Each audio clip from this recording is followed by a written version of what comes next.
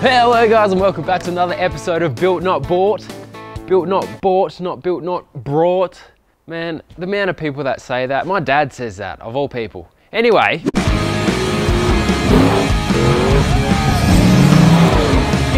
Sam from Built Not Bought.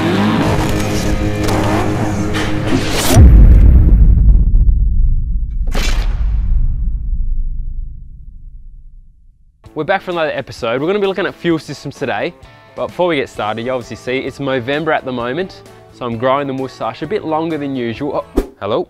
The moustache looks shit. I should shave it off. Hello? Private number. Bloody hell. Anyway, where were we? So I'm growing the moustache for Movember. It may stay, it may not, who knows. Basically, there's been a lot of forwards and backwards with this thing, trying to get it right. So we had the first tune done and we took the airbox lid off, which gave us another like 80 horsepower. So I'm doing an episode on upgrading all the intake piping under the bonnet, which will probably be the next video to come out. But on the flip side to that, when I was in Harrop last, we had the air lid off, so we had, you know, as much air as it needed, and we discovered that the fuel system was the next limitation. So it was leaning out at about 4,500. Now that's no good. It can actually blow the engine up, and obviously it affects the performance as well. So in today's episode, we're going to be upgrading the fuel system. So I'll quickly run through what we've got. I've decided to upgrade to it's a Walbro 460. Now this is a TI Automotive pump. Now Walbro or TI Automotive have been manufacturing the Walbro pumps for years, so this is kind of the genuine one, and it's got 415 litres per minute of pump, whereas the one I've got at the moment I think is 255, so it's definitely going to sort that problem out. And I got two of them, obviously one for a spare. Now I keep that in my spares box, so whenever I'm cruising somewhere remote, if the fuel pump hits itself, then I'm stranded, so I always have a second one with me. I've got a new regulator, so the fuel pressure regulator that I currently got set up is a standard one. Well, it's not standard, but it regulates it to 58 PSI on its own without any extra adjustment. Now that's not going to be able to handle this pressure. It'll push through that. So this is an airflow pressure regulator that I can actually set and dial in. And to check that, I've got a gauge I'm going to put on the end of the fuel rail in the engine bay to make sure I get that 58 PSI bang on. And I've also got a sub-tank fuel pump, not really related to this video, but for some reason that pumps itself as well.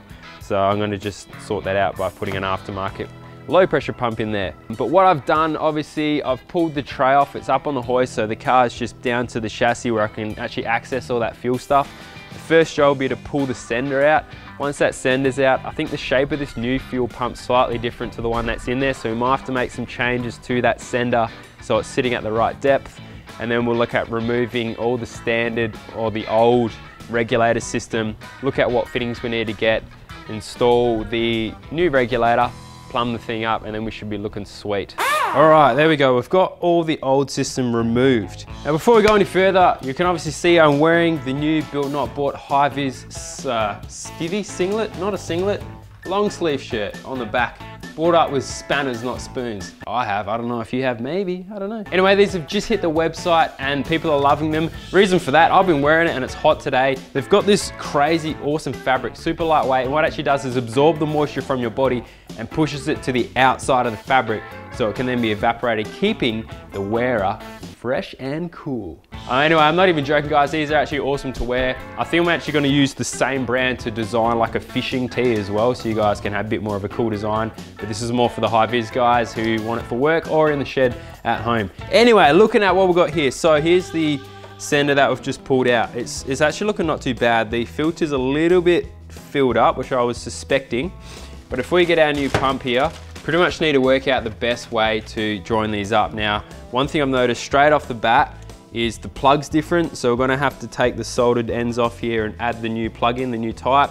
Also, it's flipped around the way that the inlet comes in. So looking at this, it's gonna have to sort of go in that position there, which makes me think the actual filter sock, yeah, this sock here only goes on one way and that goes that way. So yeah, it looks like it should work. I won't have to do too many modifications to this sender. It'll kind of sit like so. And I'm just going to double check with the little swirl cage pot inside the fuel tank that it can sort of sit that way, but there's a good amount of space around it, so I don't see it being an issue. We can reuse that same housing there and things will be looking good. So we'll get that sorted out, get the old one out of here and solder that new connector in and look at putting that new pump in. Oh geez, we're leaking fuel. Remind me not to do any grinding in here while there's fuel everywhere. Good God.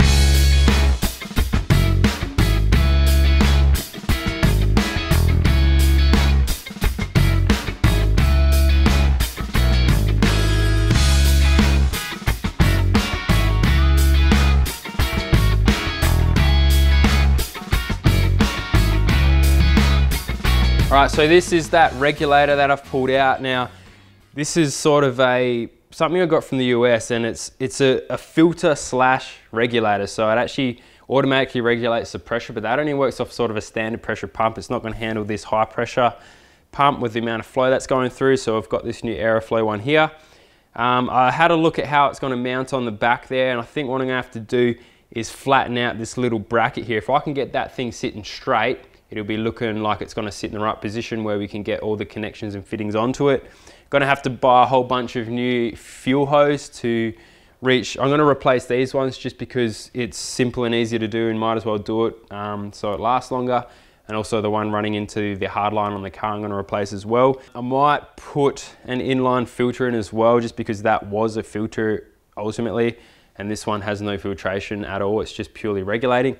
So I'll sort that out. But before we get to that, while we're on the topic of fuel systems, here's a quick tip from Ryko about fuel systems in diesel vehicles. Now we all know that the power and torque made out of a diesel engine is to do with the efficiency it burns its fuel.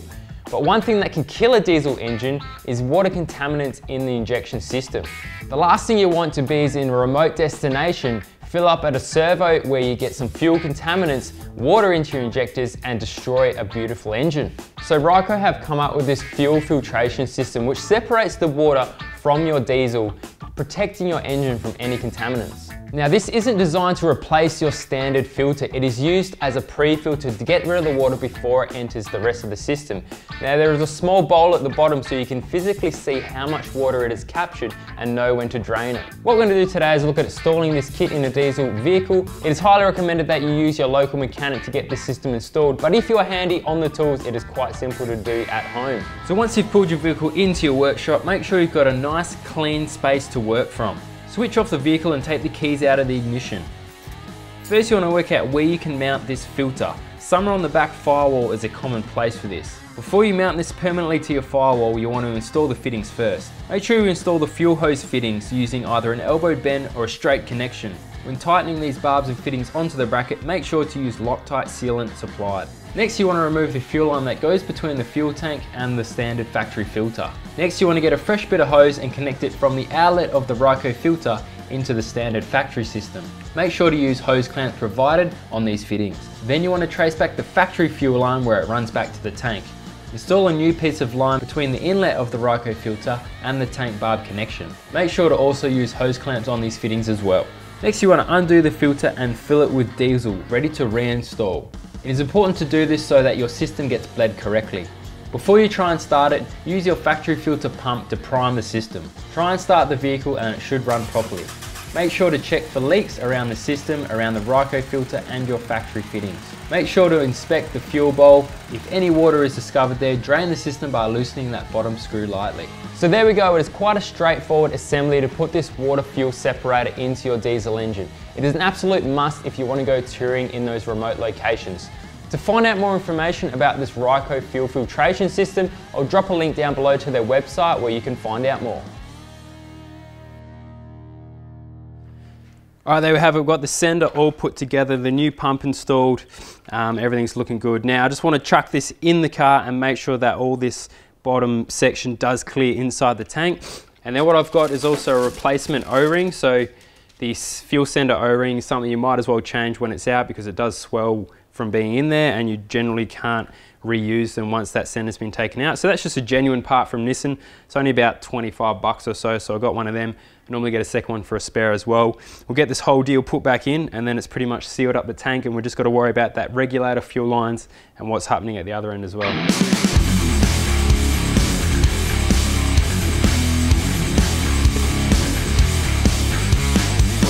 Alright, so I've basically committed that I've got the torch in there and pretty much had a look and it was just the corner of that little strainer that was touching on the baffle there anyway. So just the little corners kind of folded down a bit. I think it's just going to be fine the way it runs, but we'll do a bit of a primer test run to make sure it's not going to be sort of making a whole bunch of noise, but I think that's going to work for us.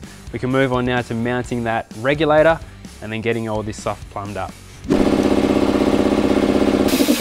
There we go. All right, so what we're gonna look at now is basically all these fittings for this regulator. Now, I'm using everything when it comes to fuel system, everything you kind of use with these kind of connectors are what's called AN fittings.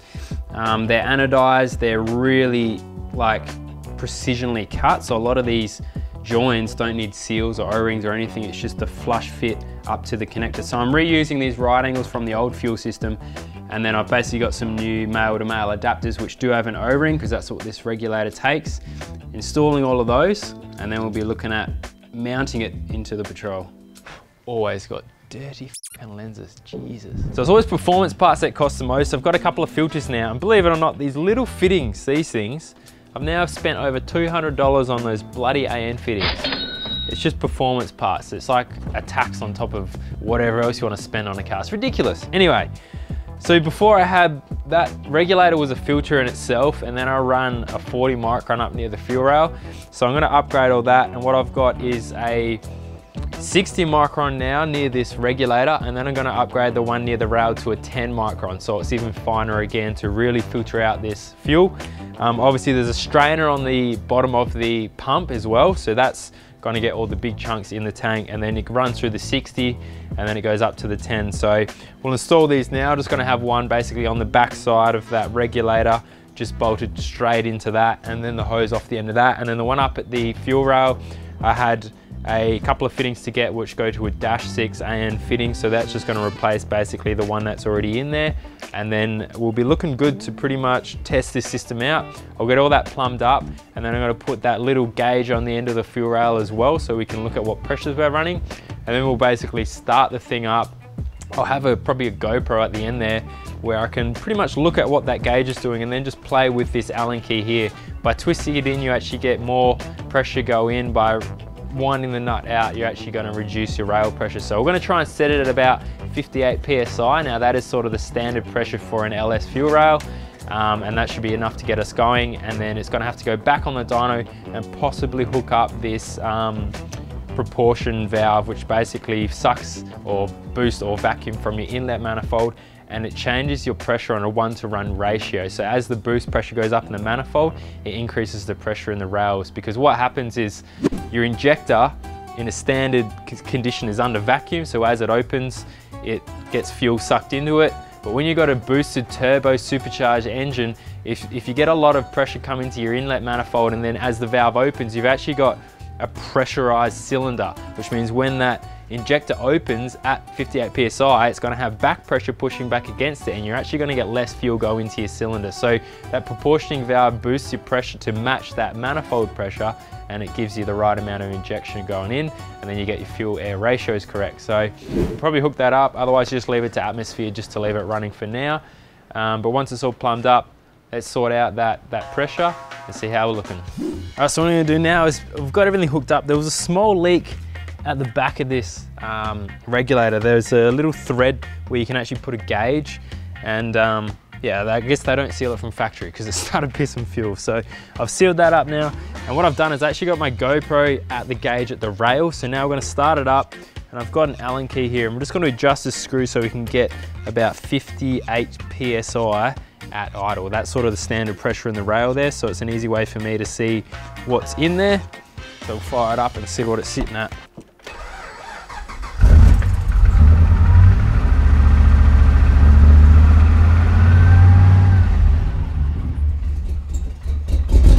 Alright, might take a while to run, but you see it's slightly down a bit, so I might twist this around, that's down. I'll bring this up, and you see it's starting to go up on the gauge there.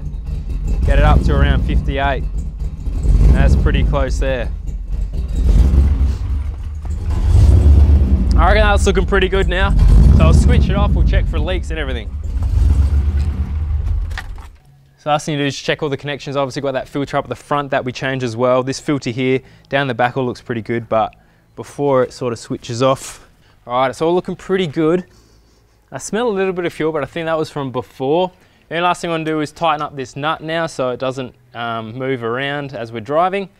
And it's pretty much time to get on the dyno, so keep it tuned. Once we're over in Melbourne, we'll head back to Harrop and get Joel to take a look at it and probably hook up this proportionate vacuum valve so we can get a variable fuel pressure on there.